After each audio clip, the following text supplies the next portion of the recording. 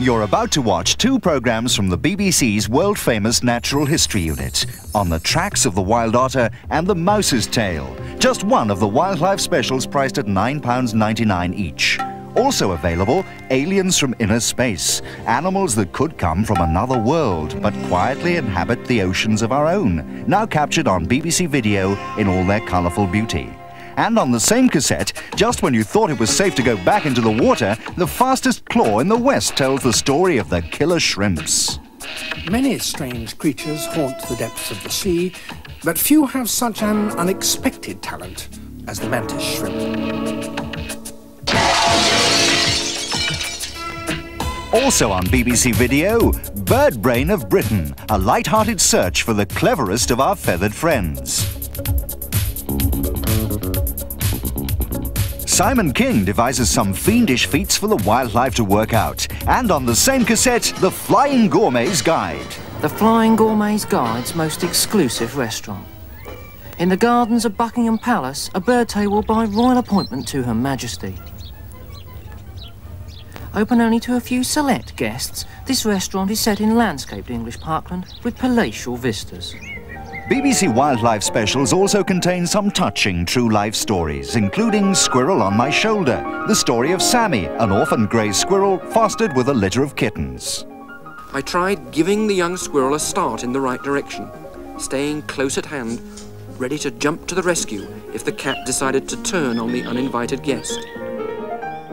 On the same £9.99 video, the highly acclaimed Brockside, a true-life soap opera starring families of badgers that live in and around towns and have adapted to an urban way of life.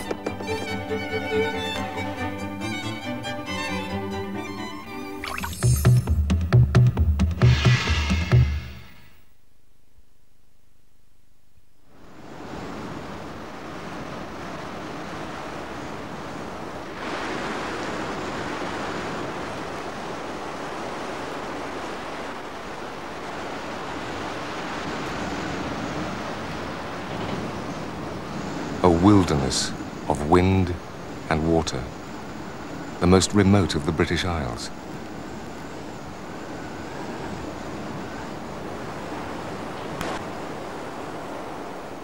Millions of years ago, this land was covered by ice. Eventually, the great glaciers melted and the sea level rose, creating the 100 islands which we now call Shetland.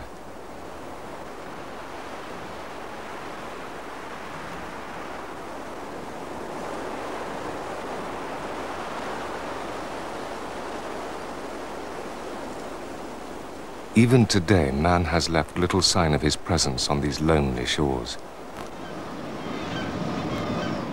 So it was to Shetland I came, in search of a very special animal. Shy, elusive, and full of magic for me.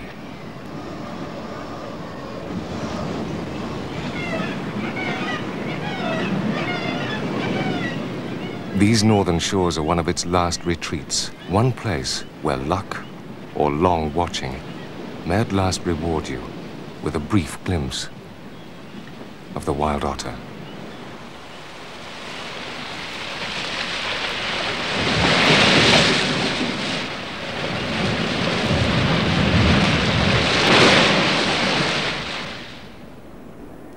Dawn. My search begins.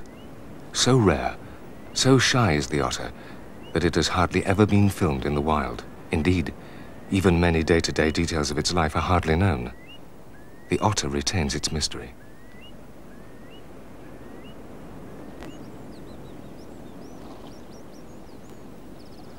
Before I can film it, I must learn to know the otter. To live as the otter lives.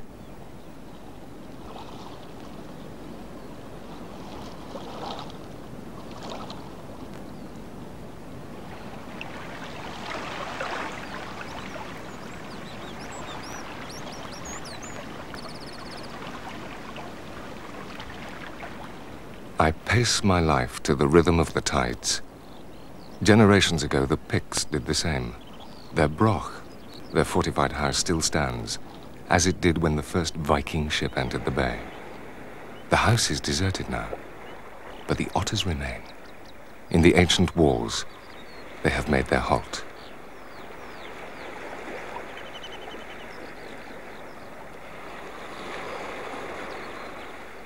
A 100 generations have carved out a sparse living on these bleak and windswept islands. They trap the otters for their warm fur. Today they are no longer hunted here. Throughout most of Britain, most of Europe, the otter has been harassed, its living places polluted and destroyed. Here, it is left in peace.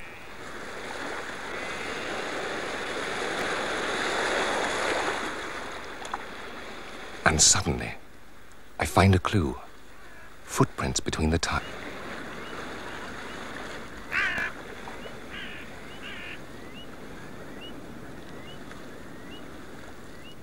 An old rabbit burrow, widened and smoothed by the otter's silky fur.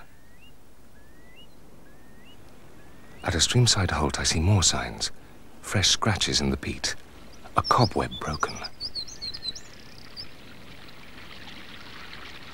And then,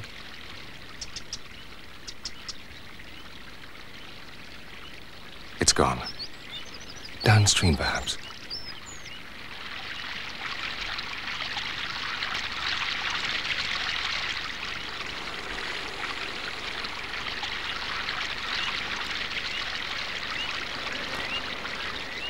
As they travel, otters announce their presence by sprinting, marking prominent rocks with remnants of their previous meals. But these fish bones are dried up, at least a week old. The trail is cold. Early spring days pass quickly. Gradually, my knowledge increases.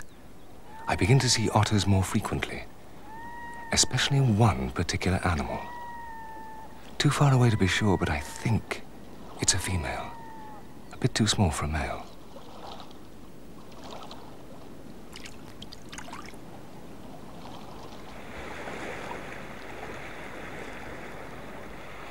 It seems she has her favorite rocks she likes to rest on, but she's always cautious when coming ashore.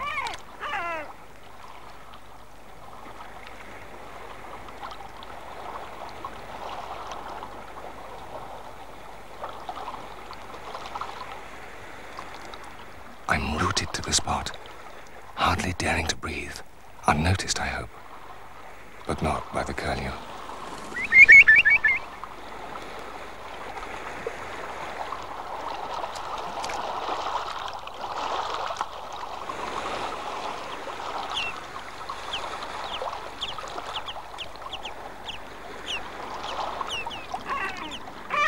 Every day I wear the same clothes, move in the same way. Perhaps she's starting to recognize me now. But still she disappears.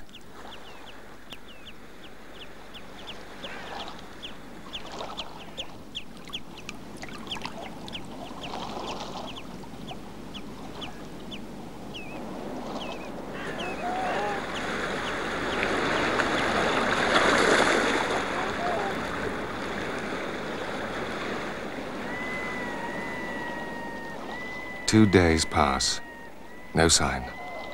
Is she still here?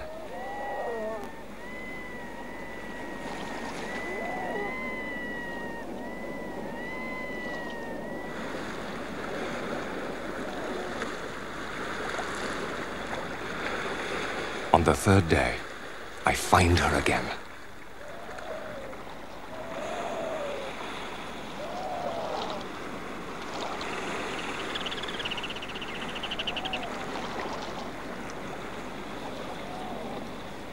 Otter's eyesight is poor, but I must keep downwind. Her nose is sensitive, her ears too.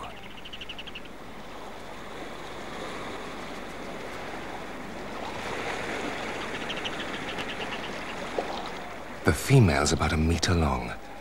I recognize her by the white spots on her top lip and the crab bite on her nose.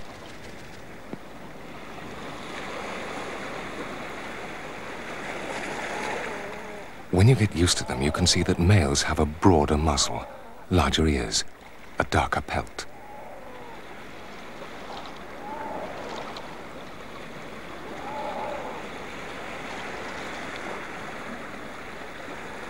This one's a stranger. I'm uneasy. If he sees me, he may try and warn the female and frighten her away. He does alert her. I'm not sure how. But she's not concerned. At last, perhaps, she's beginning to trust me.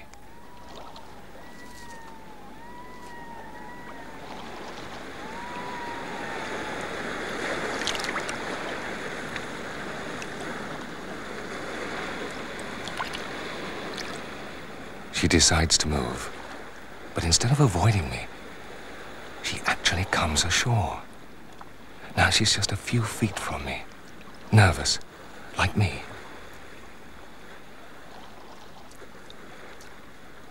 But determined to mark her territory. That's important to her. For the sprint, she leaves her highly scented. In this way, she communicates her presence to other otters.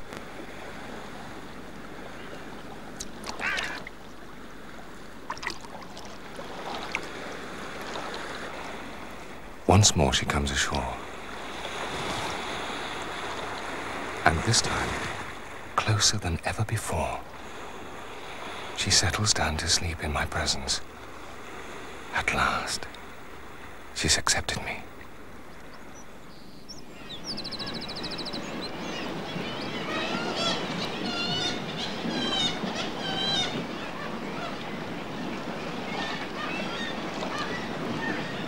Stormy winter is nearly over. Life is easier for all fishermen. Seabirds return to their cliffs to pair up. The female otter is about to do the same. At first, the approach is cautious. The male has a territory of at least 7 kilometers, overlapping the areas where 2 or 3 females live. For much of the year, they go their separate ways. But now it's spring, the time for courtship.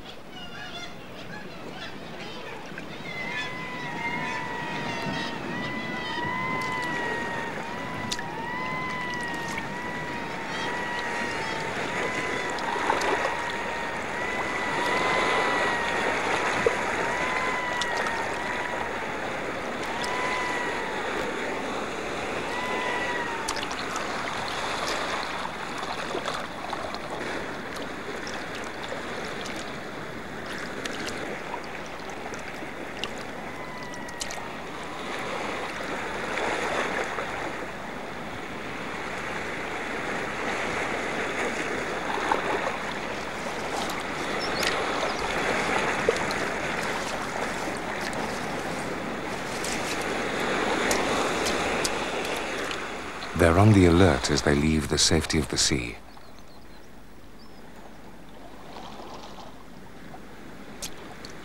The more cautious male checks the air for hostile scents.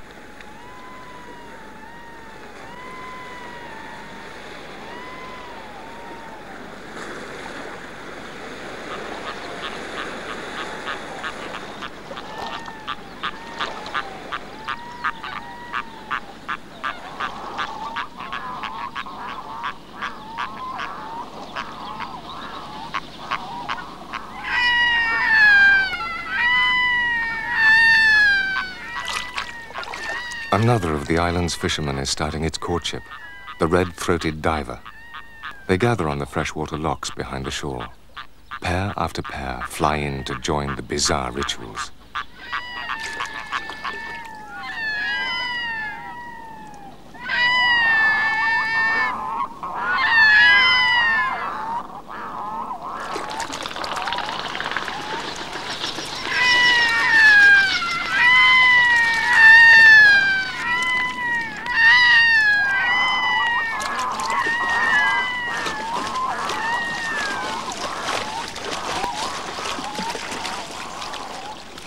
Many pairs assemble here to display, but they return to salt water for feeding, like the otter. The whole history of Shetland and its wildlife is bound up with the richness of the surrounding seas. Ever since the islands were freed from their blanket of ice, these waters have provided food for human and animal colonists alike, including the otter. The ancient coastline is now 3 meters below the surface, and so provides large areas of shallow water, rich in fish. The otter's whiskers help her to locate prey in the dense beds of kelp.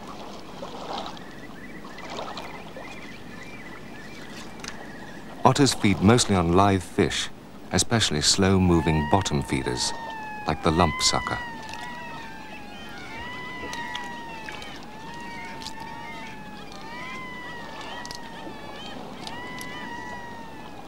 A good fishing spot often seems to attract more than one otter, and butterfish are a favorite prey, small enough to eat without coming ashore.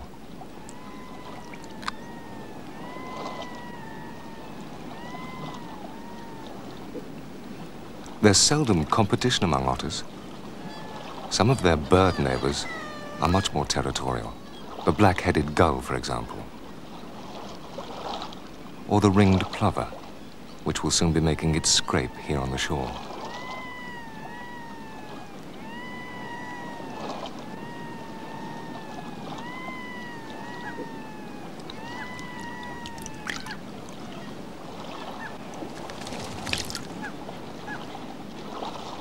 Mid-May, a time of plenty is at hand, for as the sun warms the sea, the plankton blooms, supporting a profusion of life. Kittiwakes return after a winter spent at sea, recolonizing their breeding cliffs.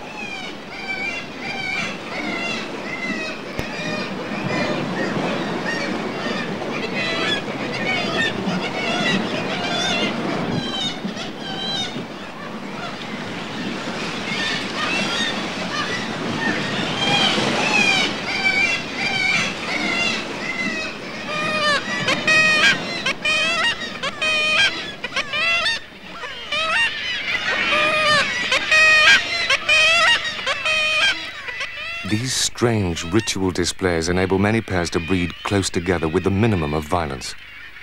But Shetland seabird colonies are some of the largest in Europe. Competition for space is intense.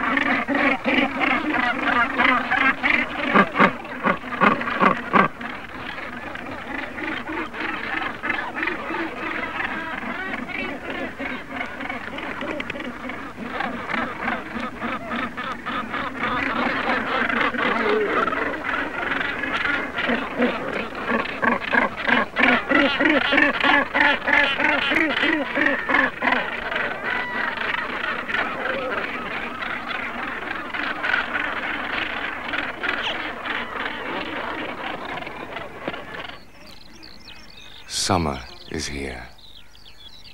Long days of sunshine and brief nights of twilight. The land of the simmer dim.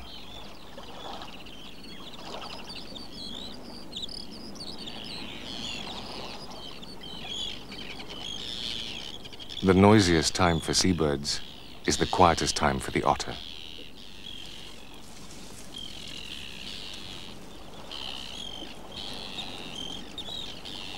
Courtship is over. She looks plump. Perhaps she's pregnant. If so, she won't give birth for another 2 months. By that time, the seabirds will have completed their breeding season.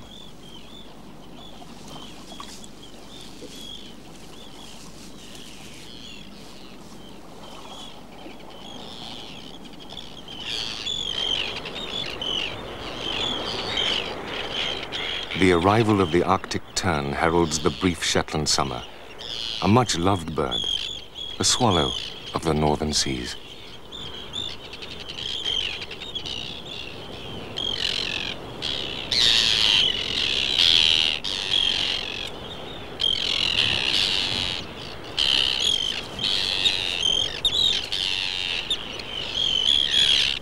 A male offers a sand deal to a female who lands in his territory. But she's not given it immediately. It seems there has to be a tug of war before they become a pair. Otters will very occasionally raid tern colonies. Not for the eggs, but the adults.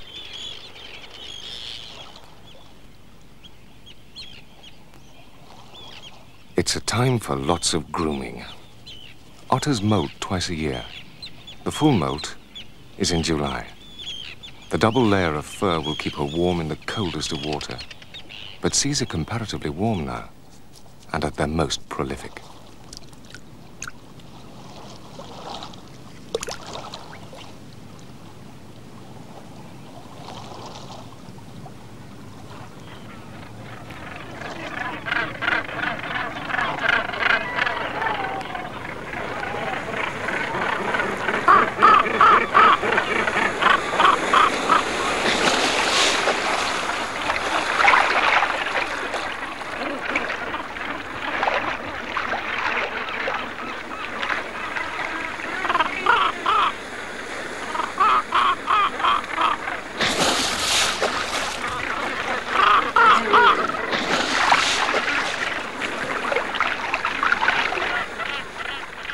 The magnificent gannets, gathering food for their growing young, crashing into the sea at 80 kilometers an hour.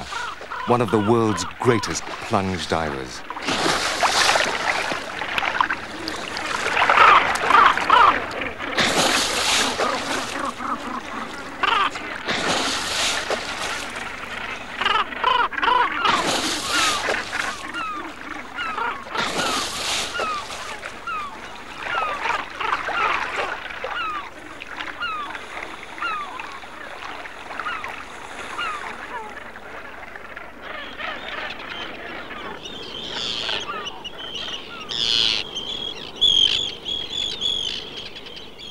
Late summer.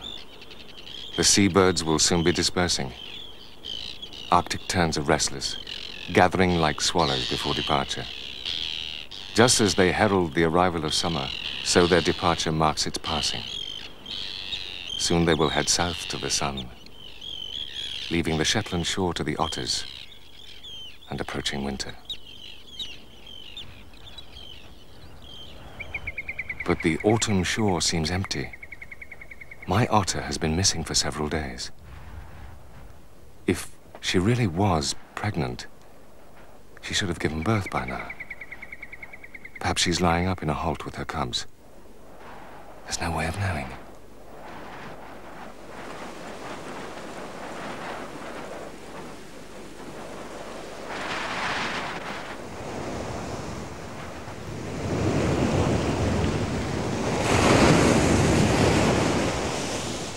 All day I search for the female and find her in the late afternoon. She swims purposefully. I follow as fast as I can, hoping she'll lead me back to the holt.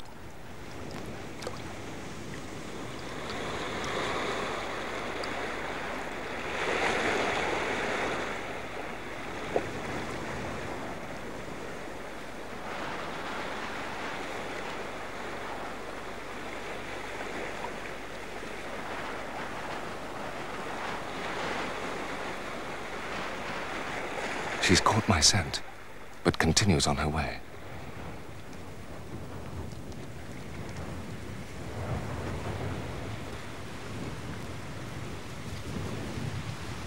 She's aware of me.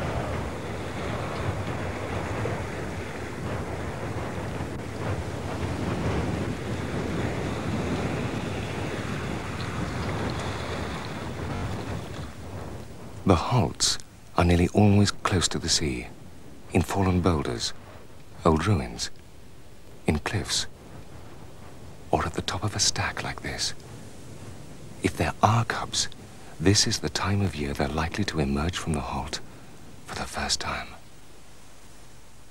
I wait, tense. Then, disappointed. She sprints to let others know she's passed this way.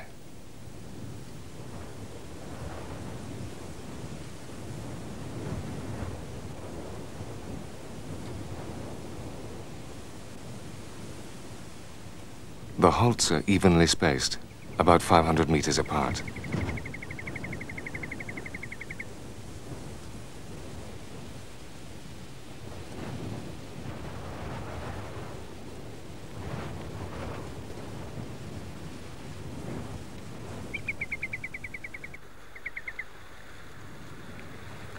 I follow her towards the next halt, but she disappears into the kelp and is lost until nightfall.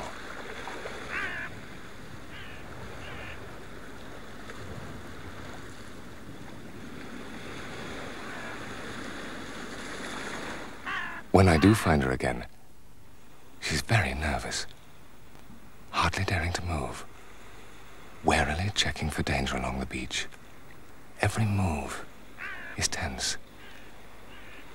I begin to suspect she does have cubs.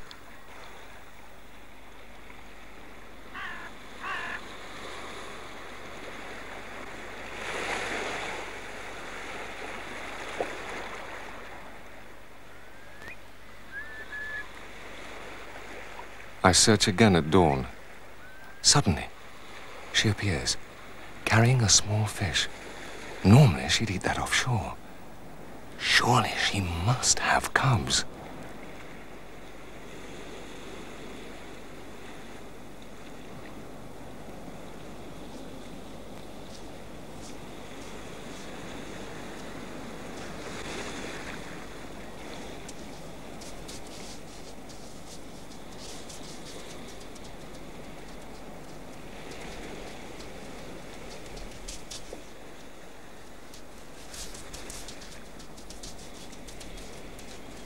I wait all day, hidden behind the rocks, downwind of her halt.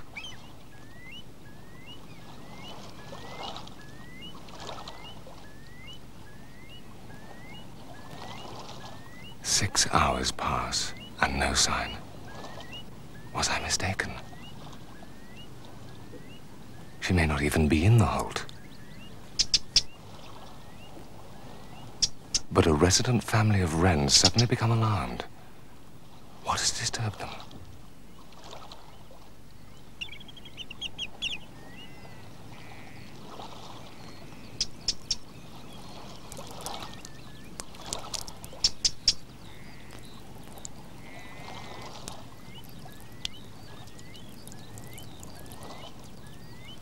She checks the shore, alert for danger, nervous, smelling human scent. Mine. The wind has changed, but she doesn't realize, and is looking for me in the wrong direction.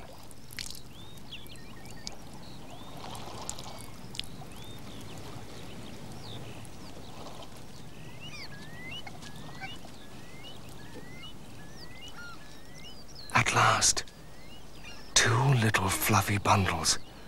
A moment of delight, excitement, and relief.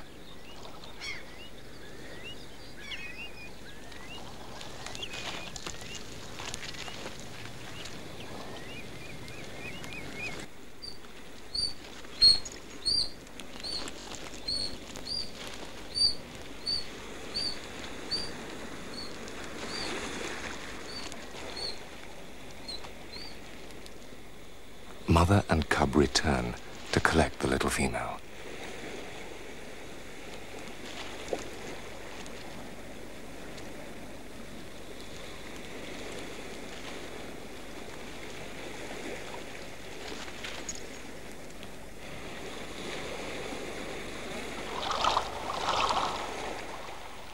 Their spiky fur acts as a life jacket. They can hardly swim yet, let alone dive, and their mother provides all the food.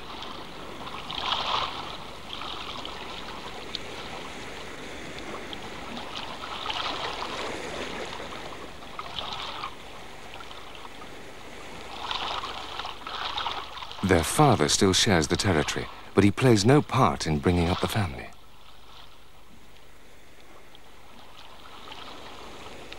He's not welcome near the cubs, and whenever they meet, the female drives him off.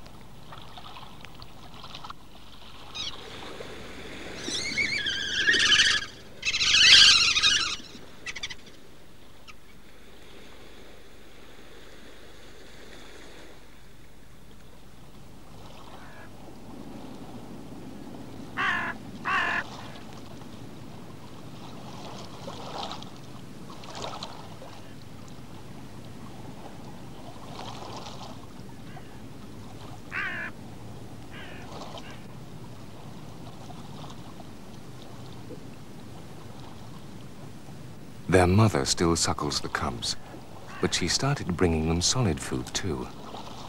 They haven't quite learned how to cope with it yet.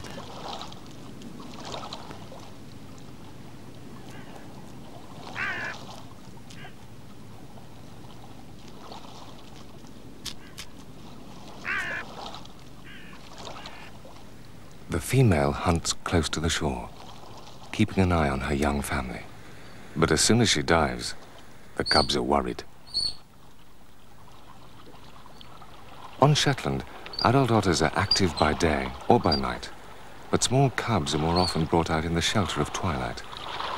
Winter nights are long in this northerly land. They will have time to grow and to learn in safety.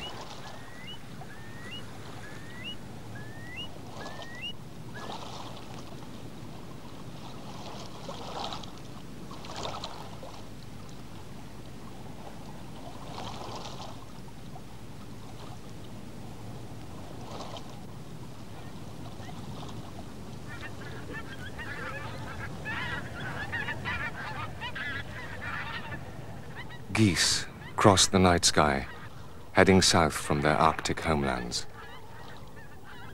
Other migrants arrive under cover of darkness. Sea trout, digging out their spawning redds.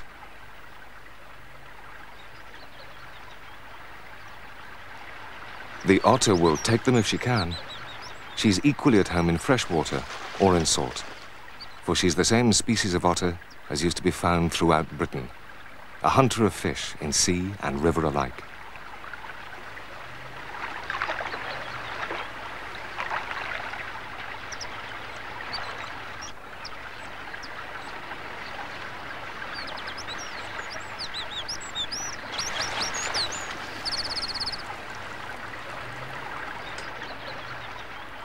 Trout are usually too fast for the otter, but eels are great favorites and easier to catch, found hiding under boulders.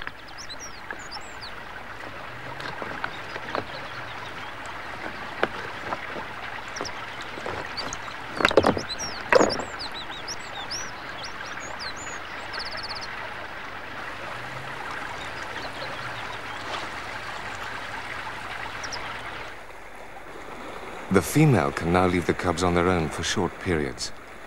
They're 3 months old and squabble over their fish like a couple of puppies.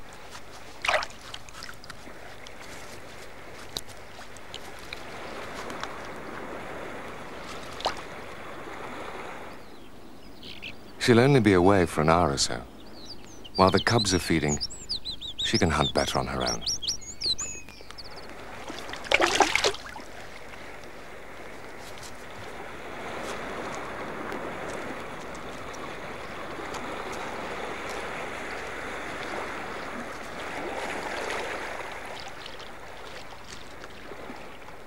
The cubs will eat anything they're given, but the mother is particularly fond of sea scorpions and keeps them for herself.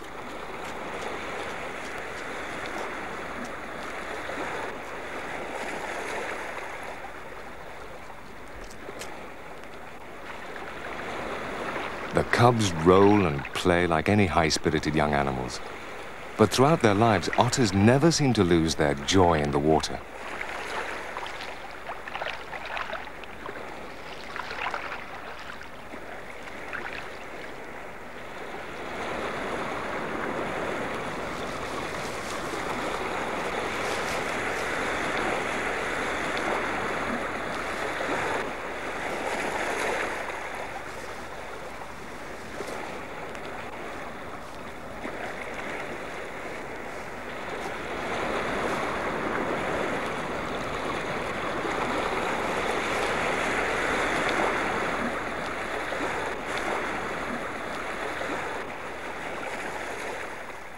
After a couple of hours, the feeding expedition is over, and the female leads her family towards an inland holt.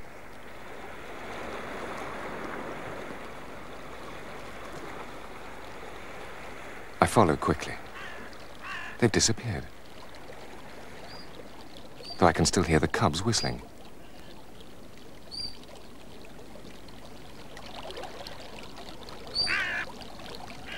The stream runs underground here. As the cubs scamper to and fro, hoping to catch up with their mother, I try to guess where they'll pop up next.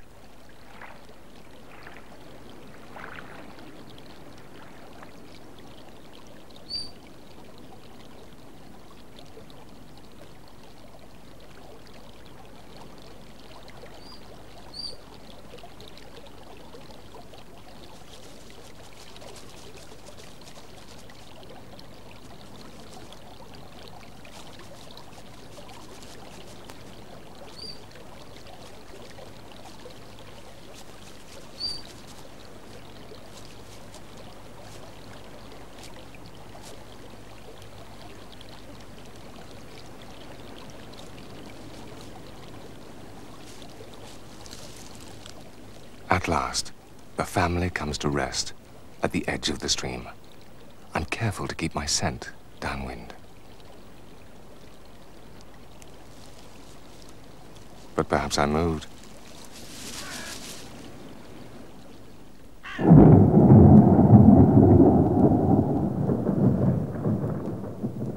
Shetland is a wild, tempestuous place. The islands are drenched by frequent storms sweeping in from the Atlantic.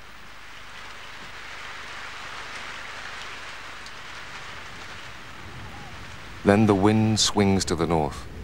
The islands are transformed from shades of brown and grey to black and white.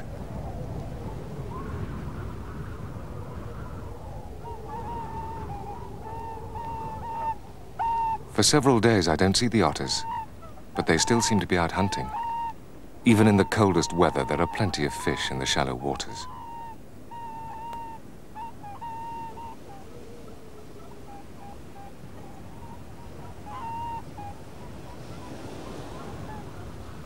I find the family's fresh tracks and follow across the headland.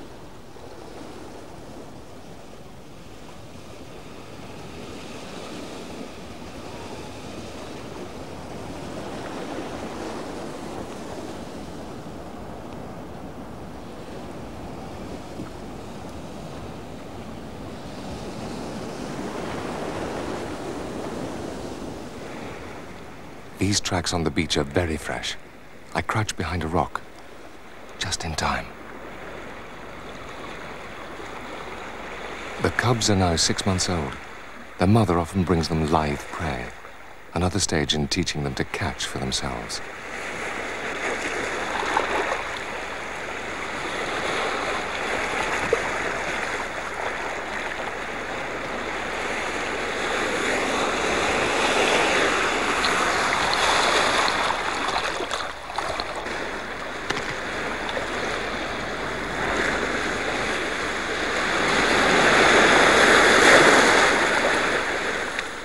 For 2 hours and more, the mother brings in fish after fish, but still the little female tries to share the place with her brother.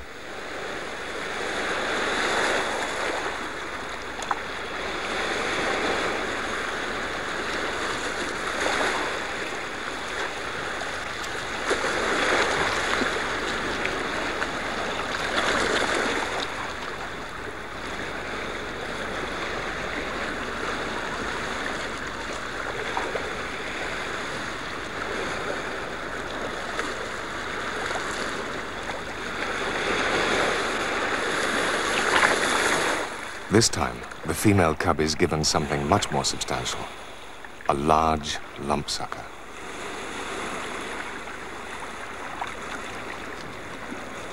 Both cubs are now starting to catch small prey for themselves.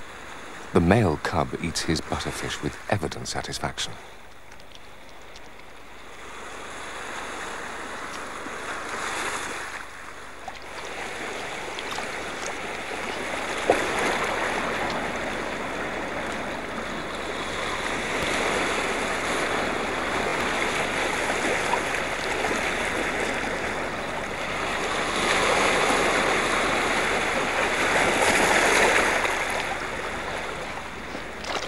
Large fish like this are seldom eaten completely. The great blackback gull knows the otter's habits and waits to finish off the remains.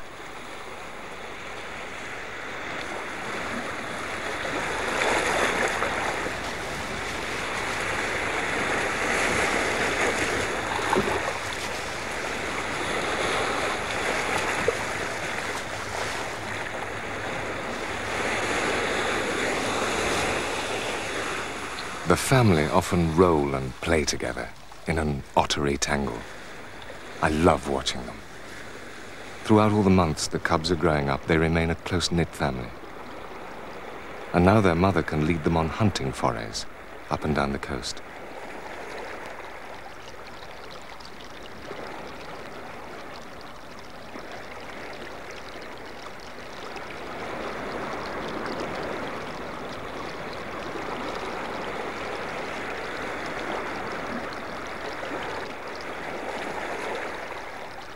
They sprint to mark the route of their journey and drink from the freshwater burn.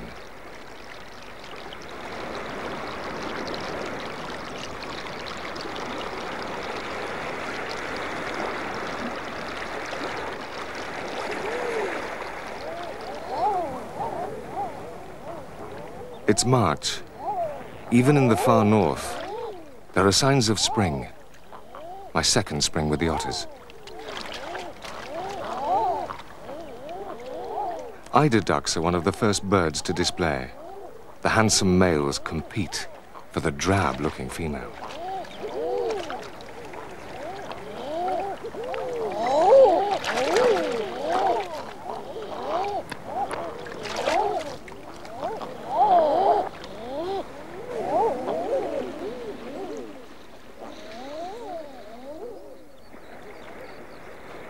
For the common seals, this is a quiet spell. Their time of birth and mating is in the summer.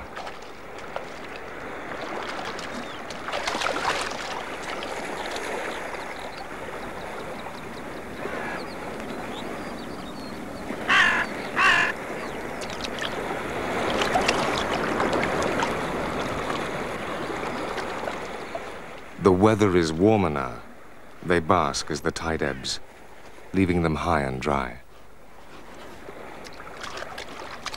But spring in Shetland is notoriously fickle.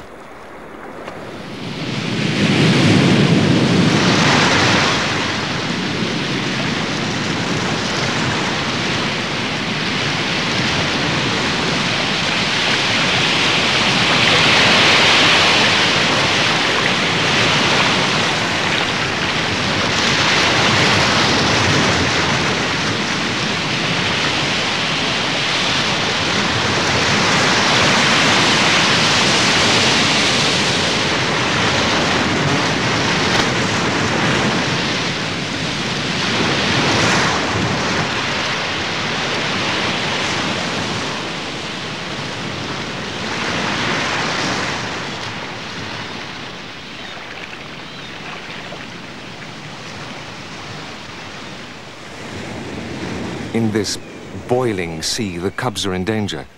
They could be swept out to sea or dashed against the rocks.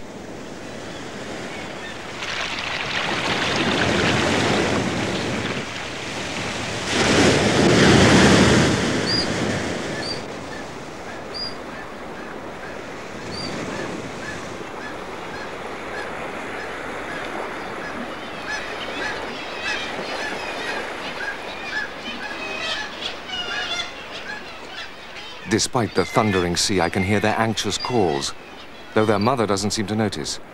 She continues fishing in the teeth of the gale. Adult otters seldom use their voices, but cubs call continually if they get separated.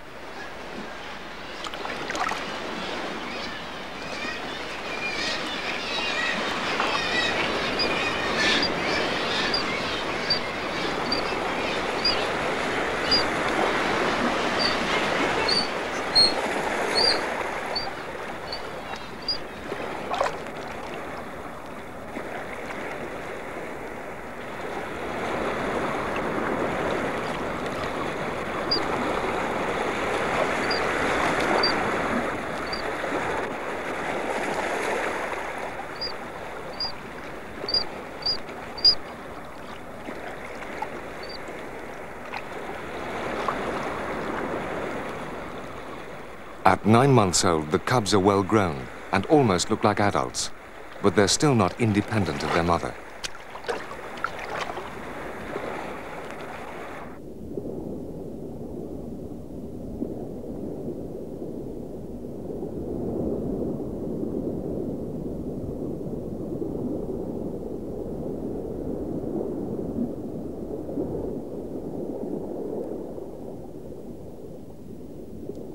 They're capable swimmers now, and they can catch their own fish. But their mother can still surprise them with something a bit unusual.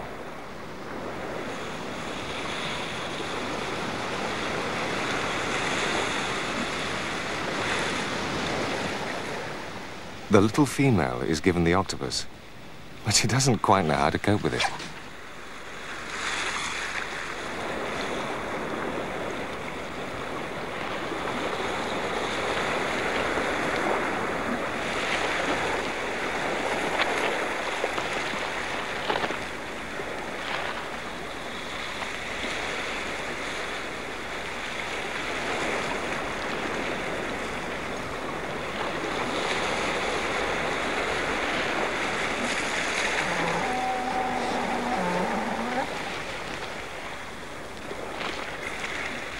Even after so many hours with the otters, I never weary of watching them.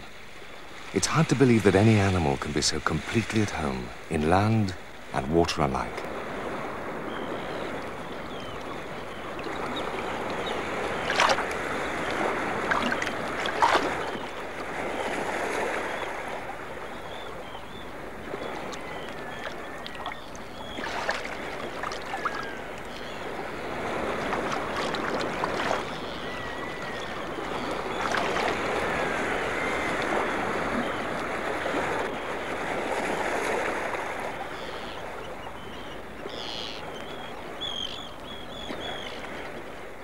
The cubs stay with their mother for the first year of their lives. Soon the female will drift away. Once again she'll take up her relationship with the male in preparation for a new family.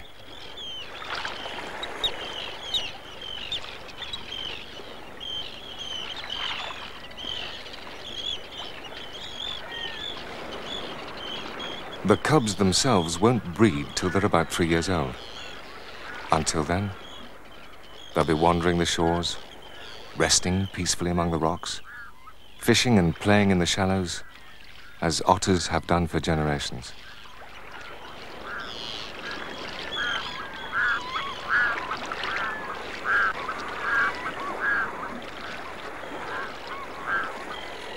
But I shall no longer be here to see them. My search is over. I must leave the 100 islands of Shetland, and that very special part of my life that I shared with a wild otter.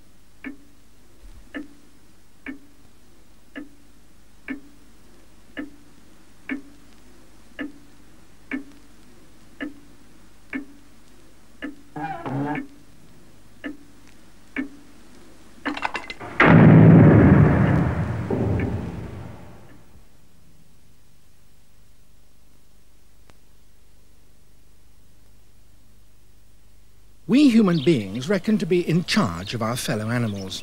We use them for food, for companionship, to guard our houses, but for every animal we choose to have round our homes, how many unseen and uninvited guests.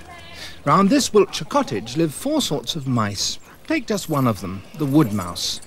Even in these overcrowded islands, there are more wood mice than human beings. We don't often see mice, but their lives are closely linked with ours. The special habitats they need are often custom built by man.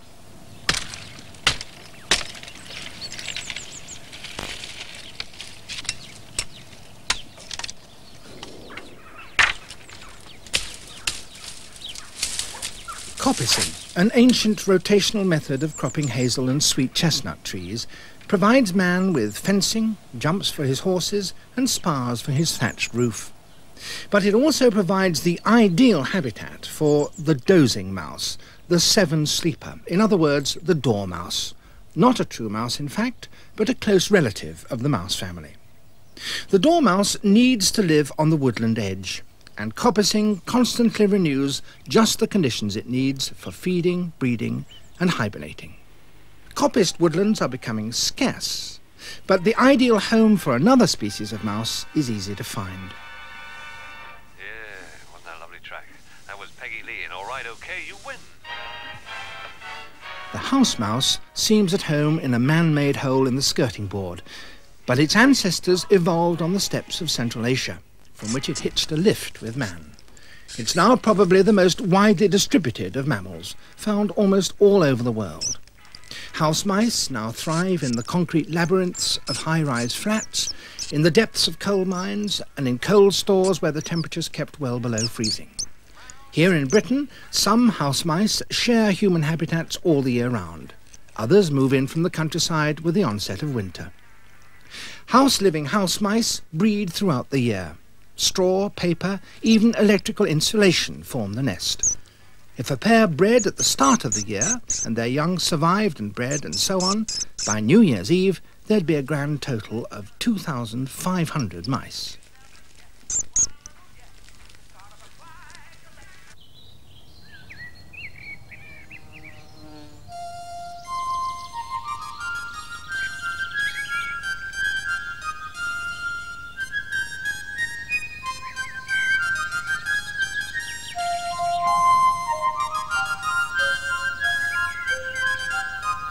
Early spring. In gardens and woods, though sometimes in houses too, lives a close relative of the house mouse, the wood mouse. From April onwards there'll be wood mouse litters in the underground nest. These tiny blind young weigh only 1 to 2 grams at birth, but they grow rapidly. They'll be weaned in 2.5 weeks, by which time the mother will usually be pregnant again.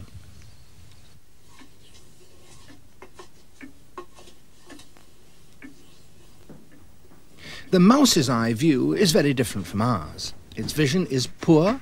It can do little more than distinguish shape and movement. Its picture of the world is built up of tastes and smells and sounds.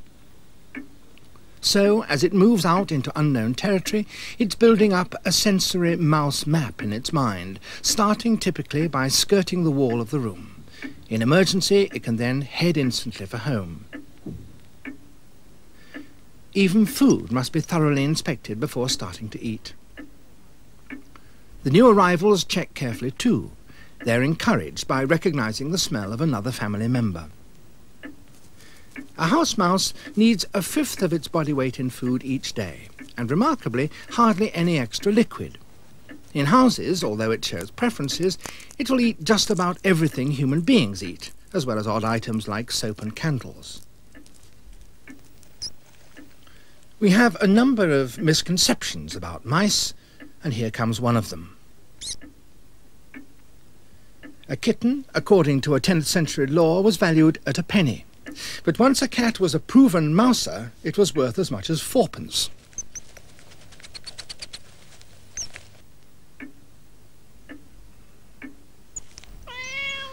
Sadly, the truth is that even a proper 4p cat is not particularly efficient at clearing the house of mice, though many mice are pretty good at getting out of the way.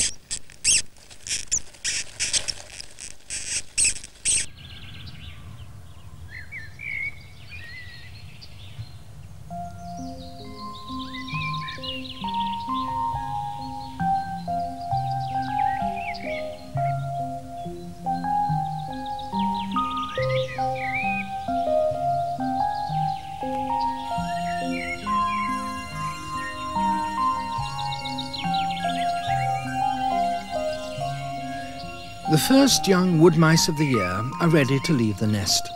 The house mice have been active all winter, but for the reawakening dormouse, the year is just beginning.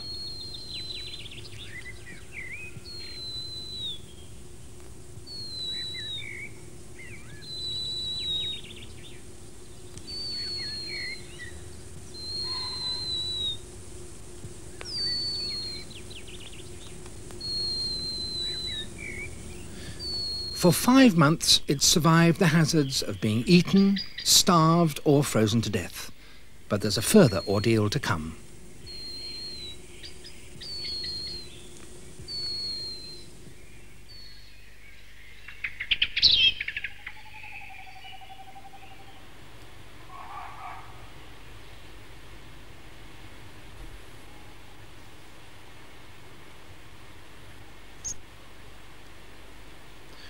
During hibernation, the dormouse's whole metabolism slows down.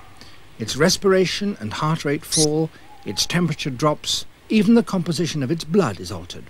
The return to normal takes up to 12 hours and imposes a great strain on the animal. Altogether, from one cause or another, up to 80% of dormice are thought to die during hibernation.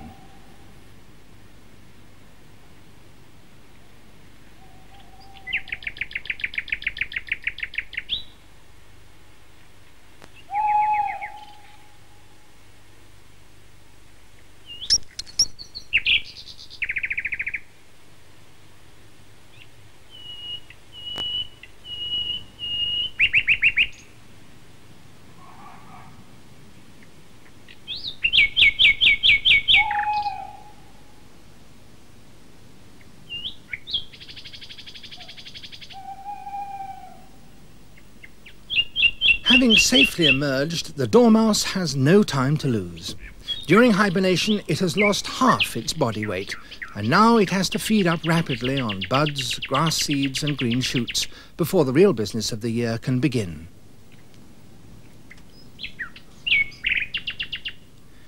Over on the far side of the cottage is another habitat, man-made for man, but also for mouse, our smallest rodent, the harvest mouse.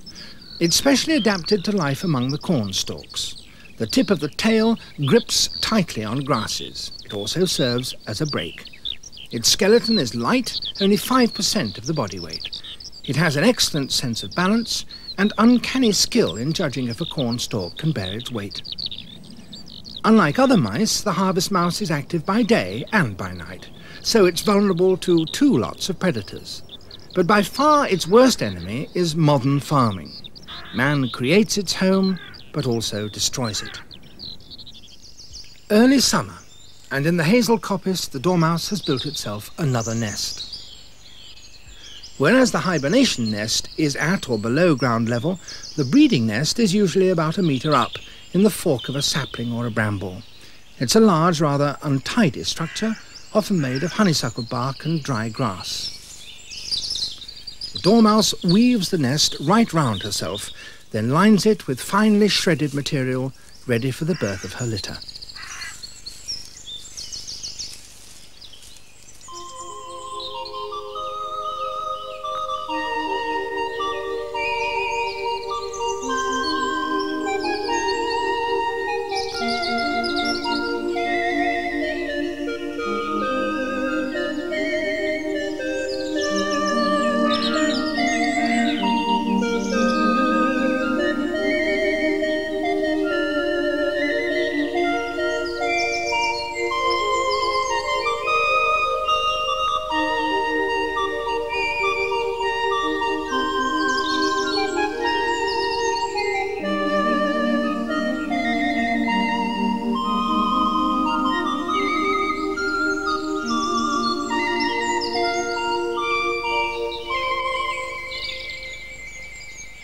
Butterflies are on the wing, summer is at its height. In her carefully constructed nest, the dormouse prepares to give birth.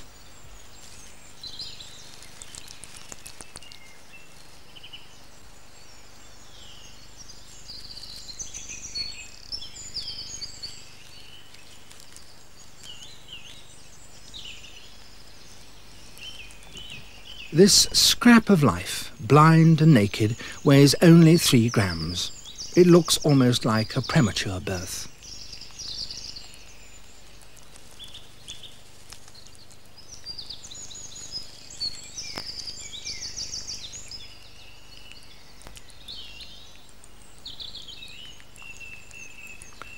As each baby is born, the mother picks it up and cleans it thoroughly. She finally produces the last of her 4 young, an average litter, and severs the umbilical cord. The eyes of the babies don't open until they're 18 days old. In the early stages, they just have folds of skin where their ears will be, and the toes are all stuck together. But even at this age, they already show signs of the whiskers, which will be so important to them in later life.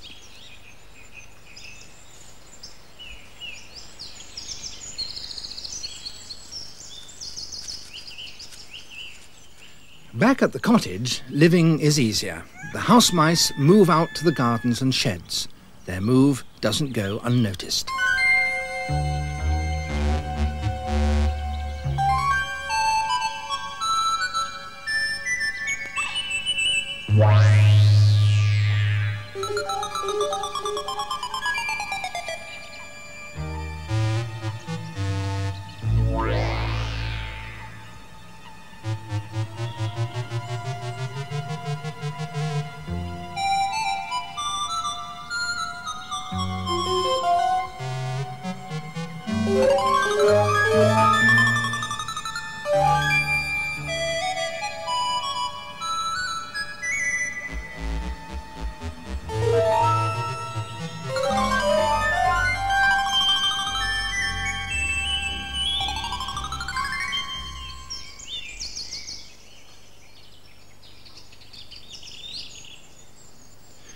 The dormouse's breeding nest needs to be well concealed.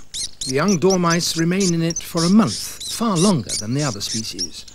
The much smaller harvest mice, for example, will be independent in half that time and may have been driven from the nest area by their mother.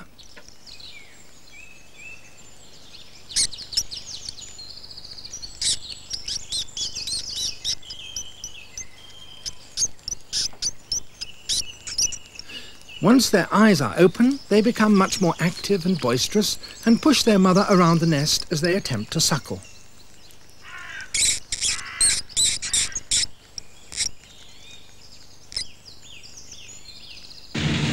The wheat is ripe. The harvest mouse world is destroyed. Adults can flee from the advancing combine, but young, still in the nest, have no escape. Mice who live with man share his harvest, share his protection. They make their nests in sites which wouldn't exist if they weren't deliberately created, in the coppice, the house, the harvest field. They have many advantages. But there are hazards too. What man makes, man destroys, perhaps wiping out a whole population of mice as he does so.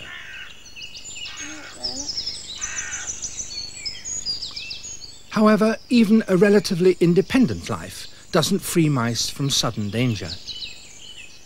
In their network of runways under the tree stump, the wood mice are building up a good supply of nuts for the coming winter. Although they're less active during the cold weather, they don't hibernate like the dormouse, so they need to stock up the larder. And they're liable to be visited by a much fiercer and more successful predator than the cat. One of its country names is Mouse Hunt. In other words, the stoat.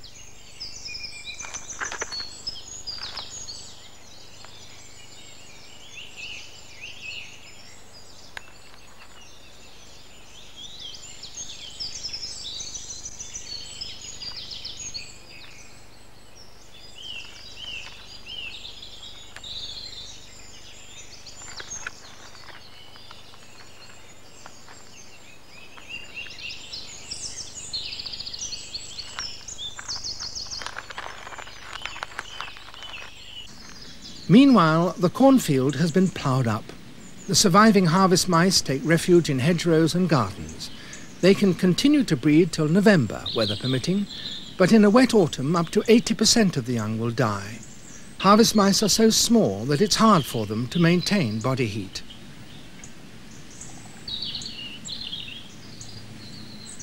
The surviving young are easily recognised. Their coats are greyish-brown, unlike the russet coat of the adults. With luck, they'll overwinter and produce the first new generation next spring. The young dormice, too, have greyer coats than their sandy-brown mother. At 4 weeks old, they're starting to make their first excursions from the nest.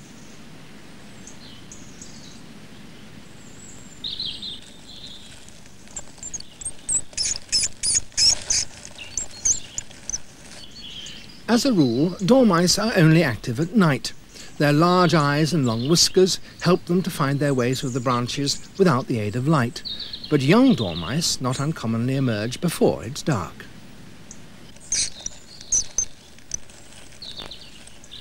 This youngster already has a good sense of balance, though perhaps its movements are more jerky than an adult's. Dormice are well suited to life in the trees. Both front and back feet are adapted to grasping twigs and have small pads to help them keep a firm grip. The distinctive bushy tail. The dormouse is our only small mammal to have one. It isn't used for grasping, but for balancing. Brambles are very important to dormice. The hazel and the bramble together are the two most crucial components of dormouse habitat, providing food, cover and nest sites. And they're ideally combined in a hazel coppice like this. Sadly, the habitat that's so popular with dormice is no longer popular with man. The fences, the thatching spars are not much in demand today, and as a result, dormice are far less common than they were a century ago.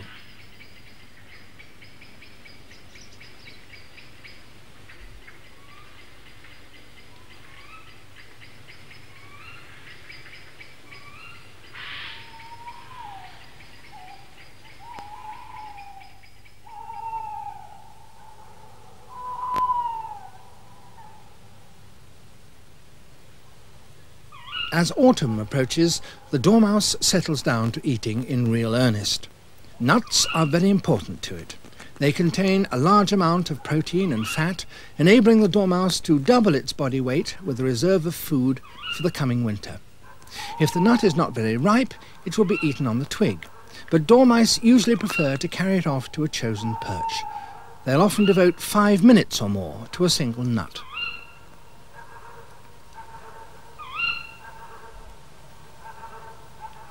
Dormice have a special technique for dealing with a nut. Holding it in their front paws, they gradually turn the nut round, cutting through the shell with their lower teeth. They then remove the kernel bit by bit, perhaps with the help of the tongue.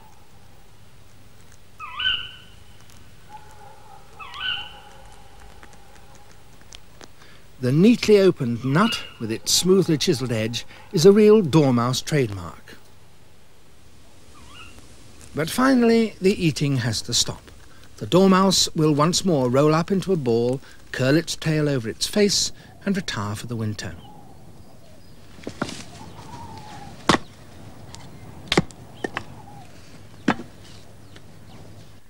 As winter closes in, the house becomes an island of warmth and comfort, and the uninvited guests flock back to take advantage of it, and the many facilities that human beings provide.